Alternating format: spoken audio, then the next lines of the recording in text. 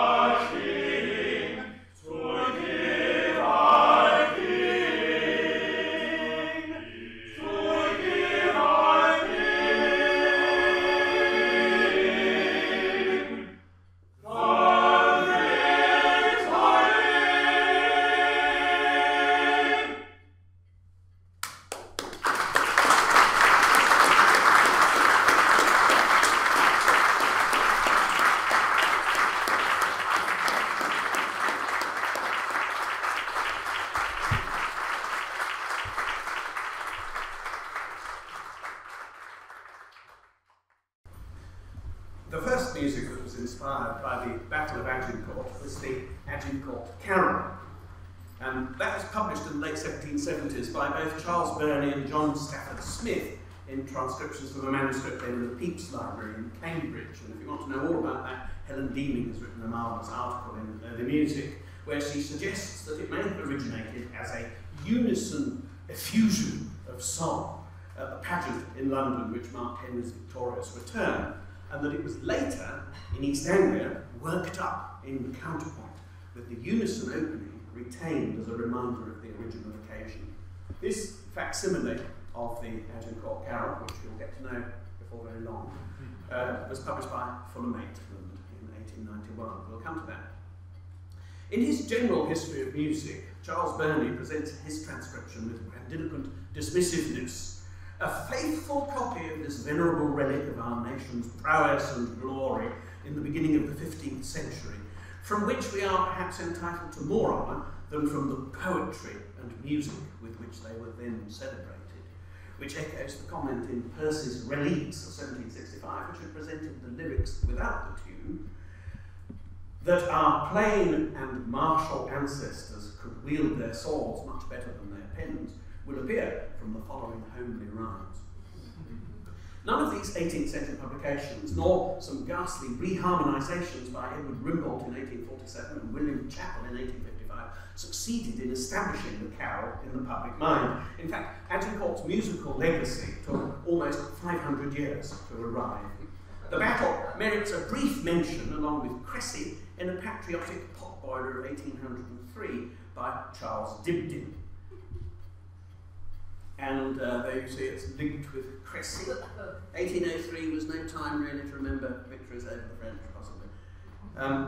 And in 1865, Colonel Woodhouse, of whom we heard this morning, with Bandmaster James Smith, produced certainly the best cover, though possibly the worst music. Only after Fuller Maitland had published his transcription of the Carol Roll that was in the library of Trinity College in Cambridge in 1891, with its frontispiece, that facsimile that we saw in a minute, did the idea of Agincourt really begin to creep into the repertoire. The best of the offerings of the 1890s appeared in 1897.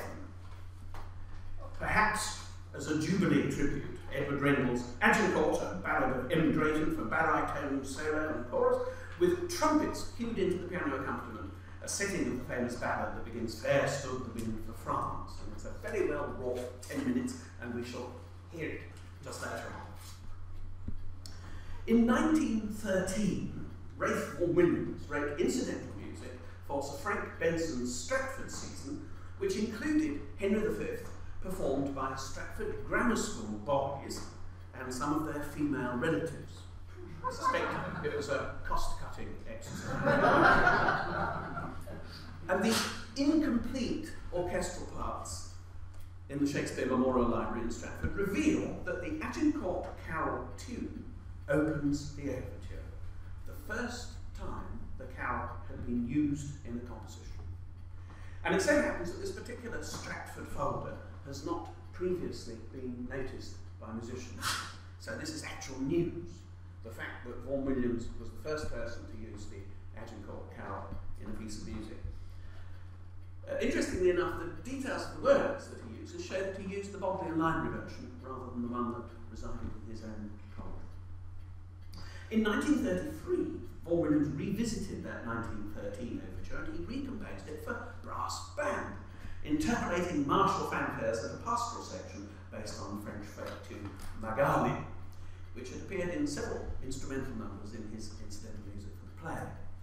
Both versions of that overture end with the Earl of Oxford's March, but in the 1933 rewrite, Vaughan Williams introduces the old French marching song Réveillez-vous Picard, Réveillez-vous Picard, which didn't feature anywhere in the 1913 music, and I wonder whether it was his discovery of that melody that prompted his revision. The revision, oddly enough, was not performed until 1979. That becomes less surprising when we note that Vaughan Williams made a note on the manuscript that he wanted trumpets, not cornets, with their brass band vibrato, which is not a remark calculated to please brass bands. Jumping back to 1919, the Royal College of Music was counting the cost of the Great War. The Royal College of Music's War Memorial is a very poignant thing as you enter that mighty building. Sir Charles Stanford had seen many of his composition students enlist, and he wrote a substantial orchestral movement called A Song of Agincourt in commemoration of those members of the college who fought, worked and died for their country. It was first performed at the college on the 25th of March 1919. Stanford, also a Trinity man, and Vaughan Williams's teacher at the RCM, had been interested in J.A. Fuller Maitland's transcriptions of ancient musical manuscripts when they were undergraduates together. And so you can see a little knot of musicians grouping around Fuller Maitland at Trinity in Cambridge. You've got Fuller Maitland and Stanford's pupil Vaughan Williams, also a Trinity man, all using the Agincourt canon. Like all British composers of his generation, most of whom had studied at Leipzig, Stanford was soaked in the idioms and habits of German musical thought. During the Great War, most German music had been shunned by promoters and audiences. This was almost as disconcerting to professional musicians as if today any music with, say, an American source was banned in Britain. No more jazz, no rock music. And one result was to leave a space which younger, consciously English composers could fill during the 1920s. In this context, Stanford's choice of the Agincourt melody for his tribute is significant.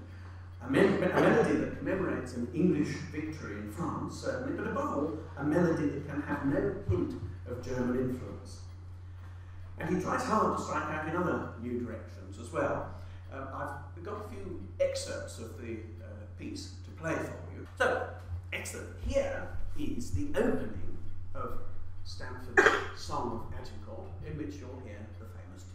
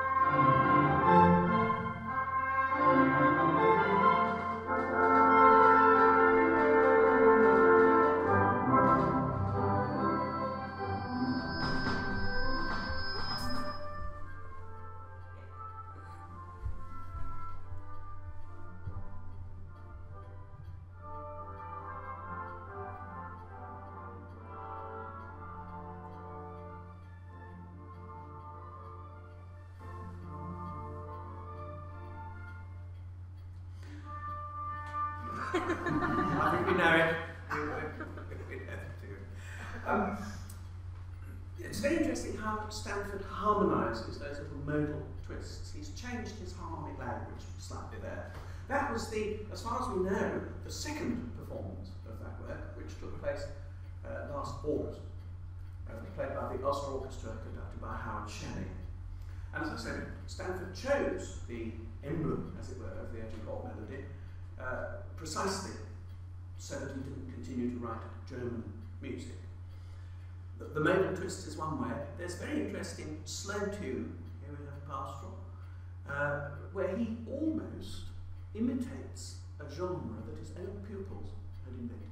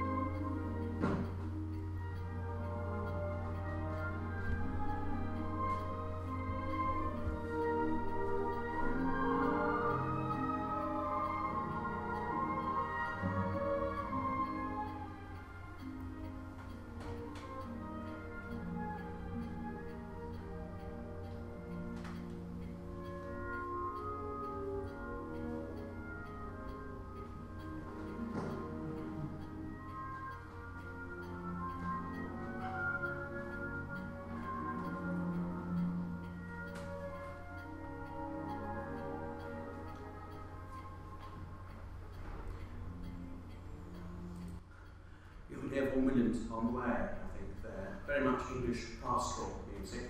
And another way that Stanford managed to avoid Germanic references was to write an Irish jig march.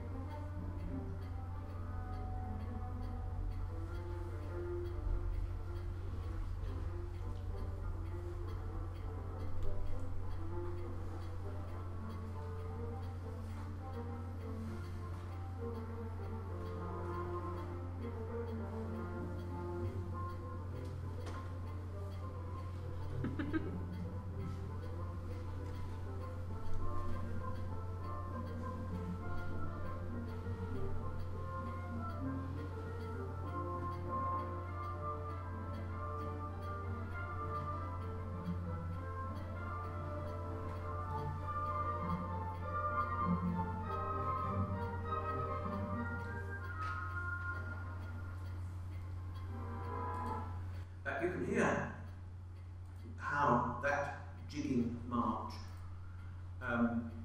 was derived from the Agincourt melody there in the sub-theme. And so on. It actually is a counterpoint to the theme. So, in 1919, as Stanford produced his Song of Agincourt, the League of the Arts, or National and Civic Ceremony, published the Motherland Songbook. A rather pointedly titled book, I think, and it included Stanford's song There Is No Land Like England, and patriotic songs from many of Stanford's pupils, including Geoffrey Shaw's arrangement of the Agincourt song. Shaw provided a descant for the second verse. Those of you who were brought up on songs of praise will know the sort of descant Shaw would write. In 1935, the BBC commissioned Walter Lee's overture to mark George V's Silver Jubilee. What am I doing wrong? Okay,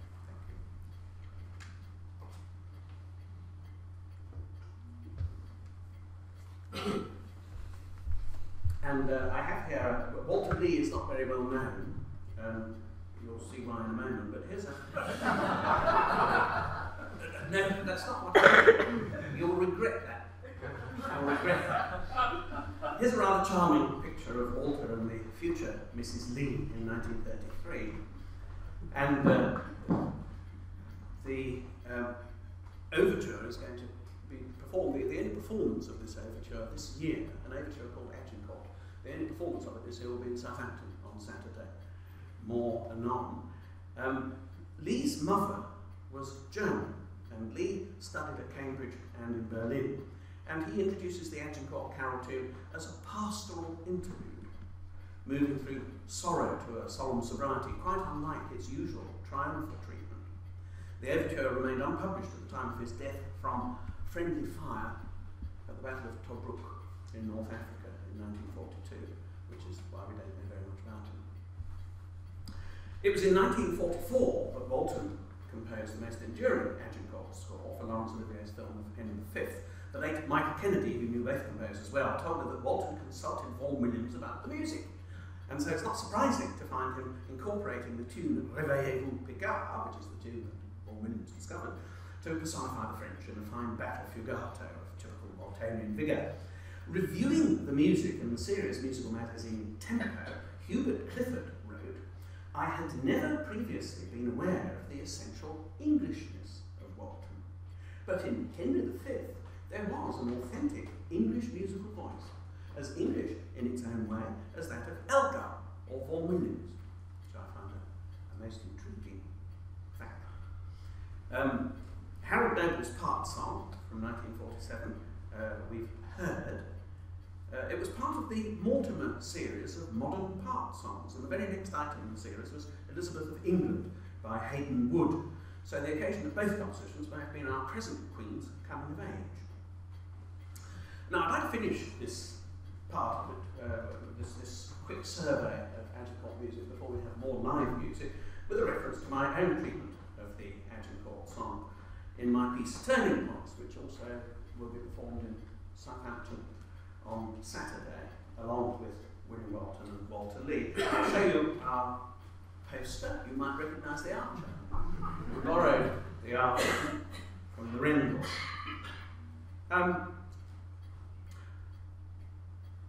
Rather like Lee, I use a disjointed version of the carol melody to accompany the lament of one of Alain Chartier's Quatre Dames. But the chief presentation in my piece of the Agincourt carol is a chorale prelude, a fugal piece with inversions and strettos, to be technical, where it appears in a manner reminiscent, and I'm rather pleased with this, reminiscent of the armed men in Mozart's Magic Flute.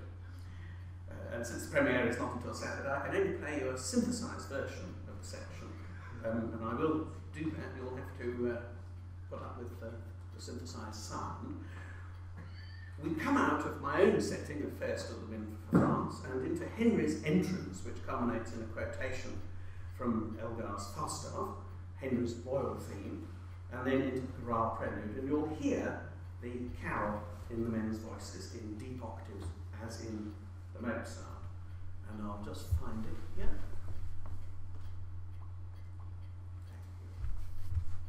So this is an extract from my piece, Turning Points, and it's the Agincourt carol in octaves.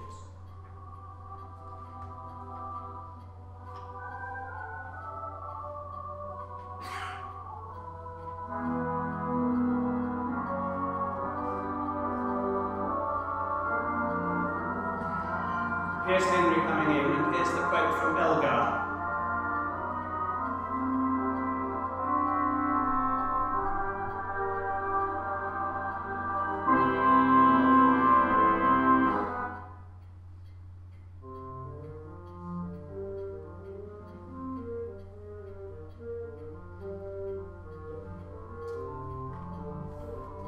This is the fugue. And here's the carol.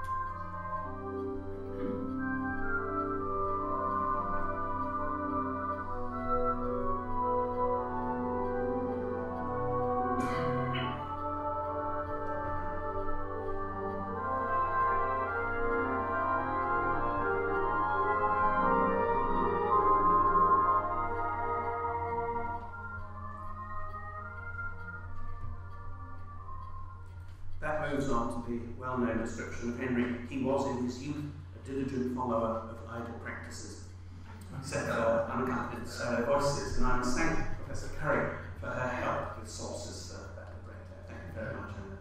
The piece has received funding, I'm happy to say, from the Agincourt Commemoration Committee, Agincourt600, and it will be repeated in St Paul's Church, Covent Garden, on October 1st, along with my piano concerto and symphony. You're all very welcome. So to sum up, before we have more live music, Agincourt owes its unique place in music to the strength of its carol tune, whose strenuous phrases fall only to leap up again. The melody is so near in time to the battle that it can be felt to grow out of the actual experience, like its words. No other battle has spawned a comparable tune. The multiple ironies of Malbruch, Songbach, and Gael rule out any rivalry from Malplaquet. The nearest parallel is the 1683 Siege of Vienna, which introduced Turkish music, bass, drum, triangle, and cymbals, into Viennese classical music, a process that reached its apogee in Beethoven's Ninth Symphony. But that's a texture, not a tune, and it signified a general exoticism or vulgarity rather than war, or the pity, or even the triumph of war. Once Eric Coates is out of copyright in 2027, we may see something done with the Dalebusters. But until then, the fortuitous relevance of Beethoven's Fifth Symphony's V for Victory in Morse code as a symbol of the Second World War merely emphasises Agincourt's richness. The ancient tune is musically most fruitful when it embodies some aspect of the idea of Agincourt. In Stanford and Walton, we see it as a key to national identity. In Lee's regretful pastoral, we may see a conscious internationalism. These ideas remain contentious issues the world over, and Agincourt's powerful musical code may play a part yet in both the articulation of aspiration and the warnings of the wise to the future. Which reminds me that the most important line in my libretto is taken from the Monk of St. Denis, which is, "The annals of France should have served as lesson to the laws of France," the importance of history. Now, we're going to be joined by the Caris singers again, and their director George Paris, and we're going to conclude this session with Edward Rendell's Agincourt. It's impossible to tell, of course, how much the two pieces that you've heard this afternoon have been performed since they were written, but I should imagine very, very little.